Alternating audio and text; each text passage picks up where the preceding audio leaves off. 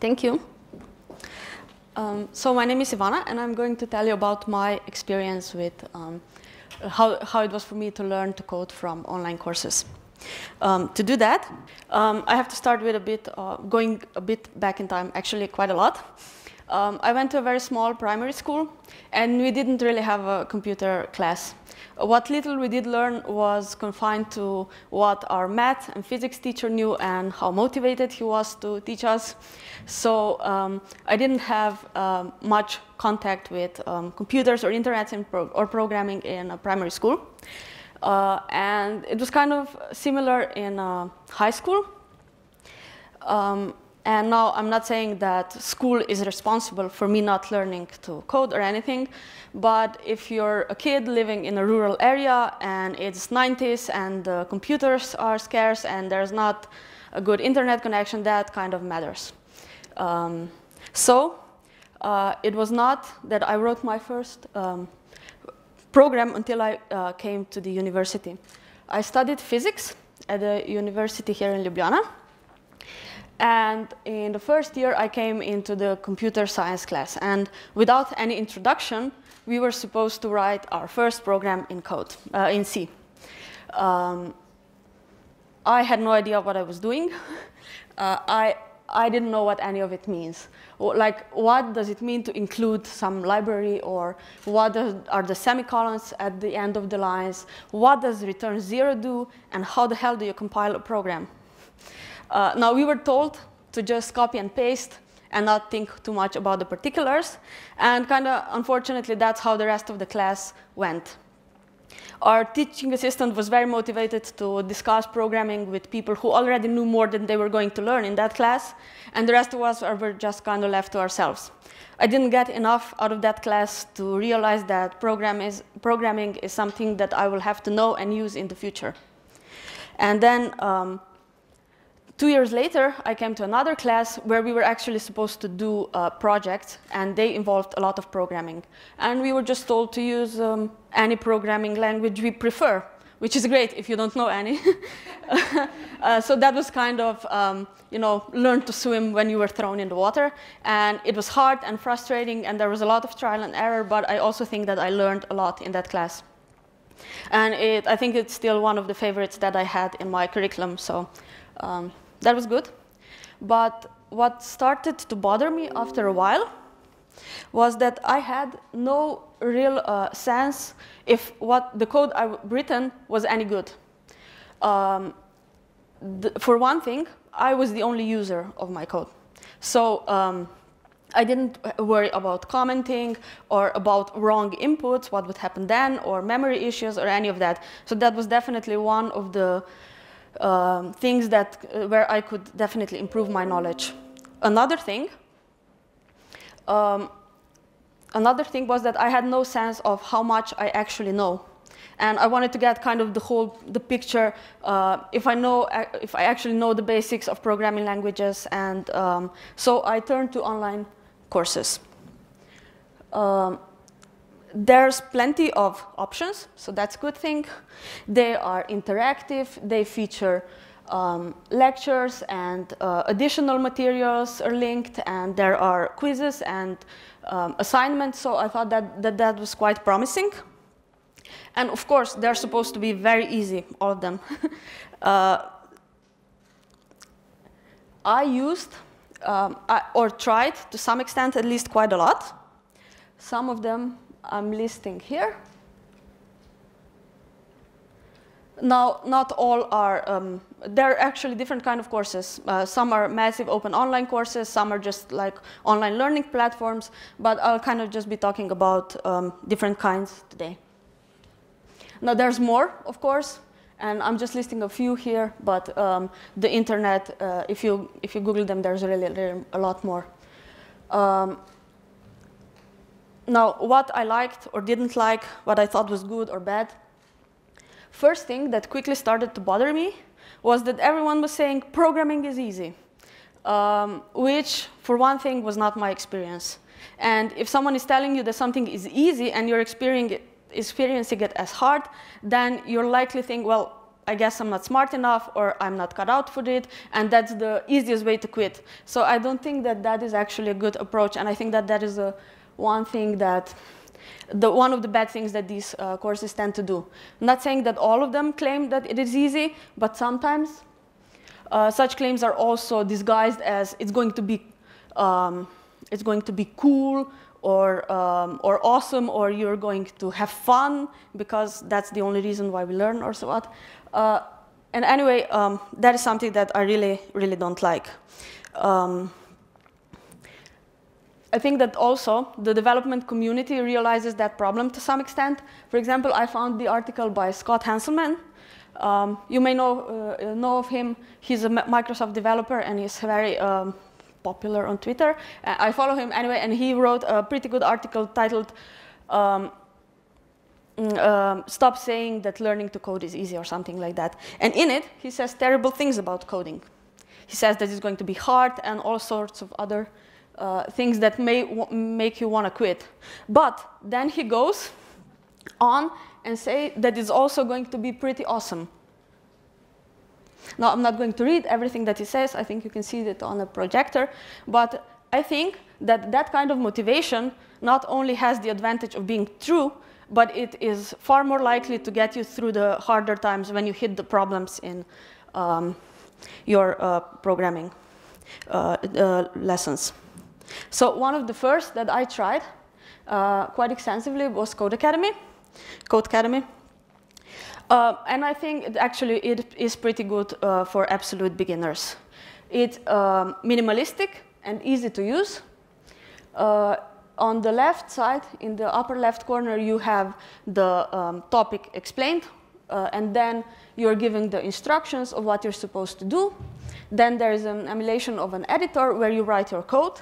And on the right, if you click Save and Submit Code, you see the output right away on the right. Now, that is not a very realistic representation of programming, but it's a good way to see what happens if you write some code and what kind of output will you get.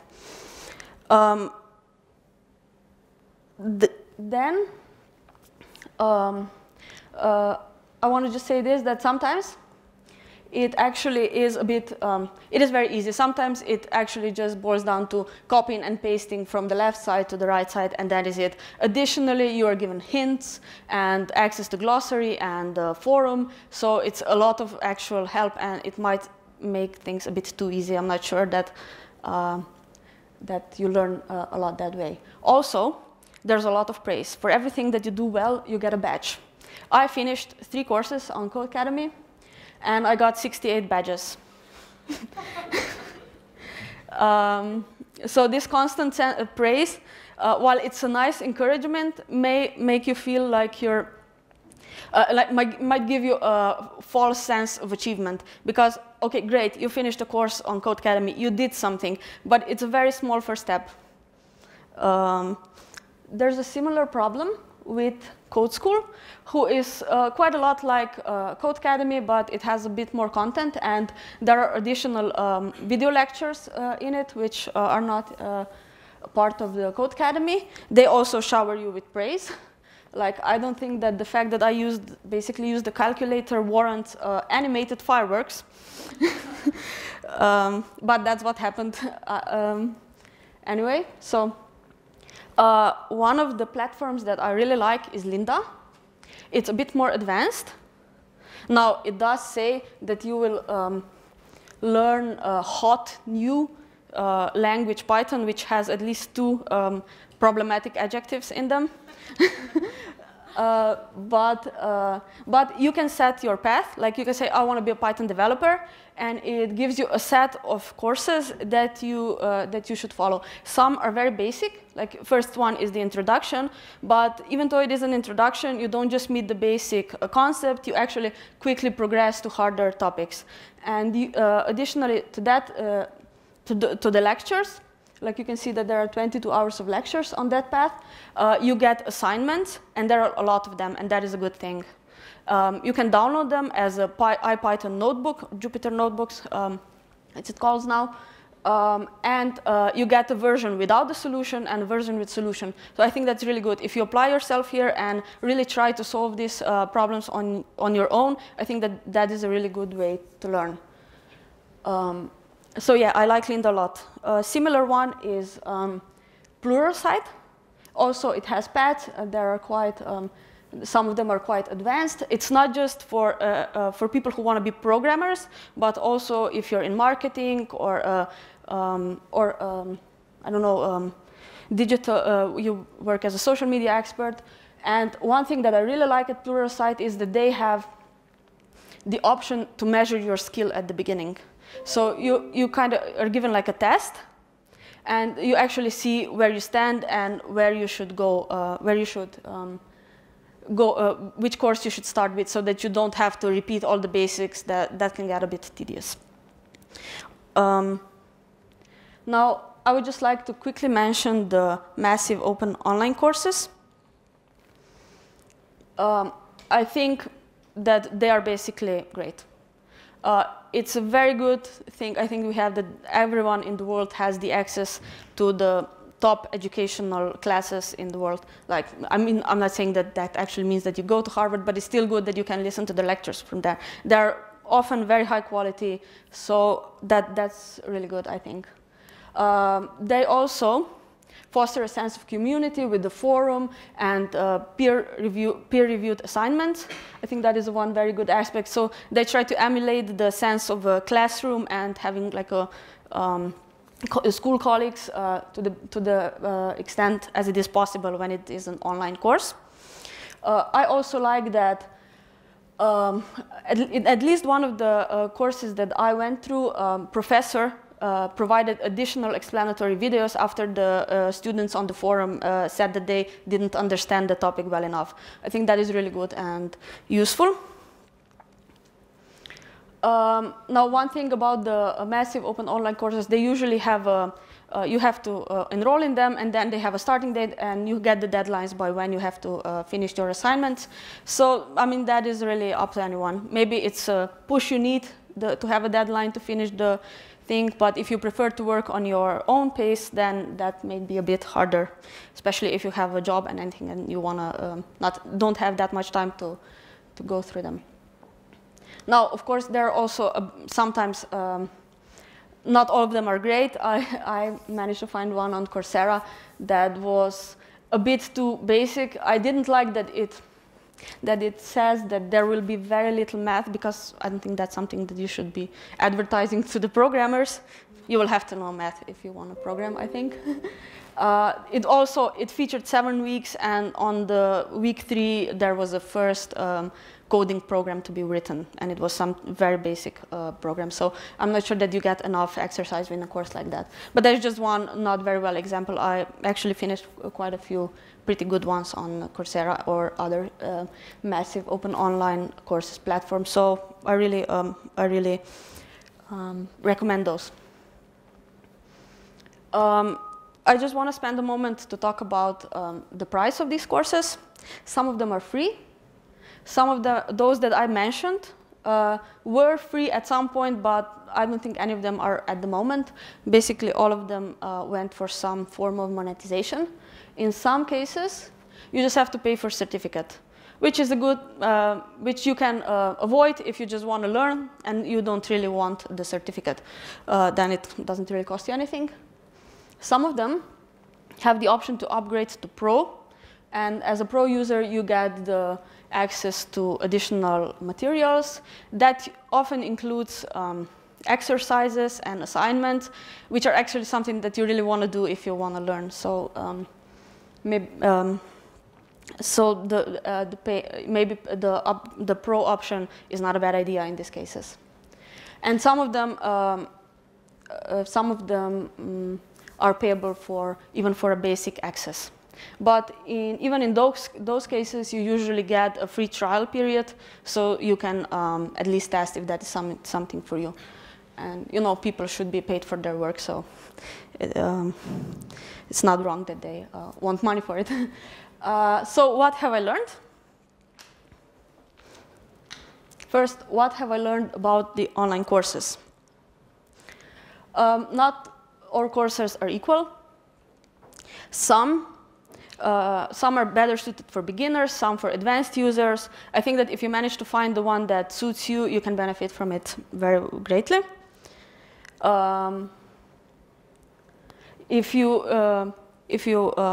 You may be able to find extremely well done explanations for certain topics in them, so the quality can be really great. Now, how to measure success? There was a study done by Harvard not long ago, and they discovered that only 4% of users that start massive open online courses actually finish them. That is like a low number, but still, maybe a lot of people do get quite far but don't finish it, and that still means that you learn something. So that may not be the only number that counts. But yeah, the number of people that finish these courses are generally very low, also for Code Academy and other platforms. Courses are just a stepping stone. They can be a great stepping stone, but it still means that when you're done, don't think you're done. This is just the beginning point, and if you don't proceed from here, the time might very well be wasted. And of course, use other resources.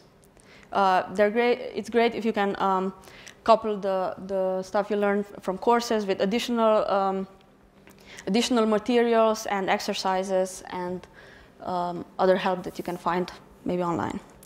So what have I learned about programming? First of all, there are no shortcuts. Anyone who tells you that you can learn C++ in 21 days or that you can learn something in 1 hour a day, they're probably lying to you. They're not being straight. So what else have I learned? Programming is hard, and that is okay. Also, programming is kind of messy, and that is also okay. I was quite frustrated for a while because I felt that there is so much that I still need to learn and probably never will. But I also realized in the course of that the bigger picture will emerge on its own, and you cannot rush it.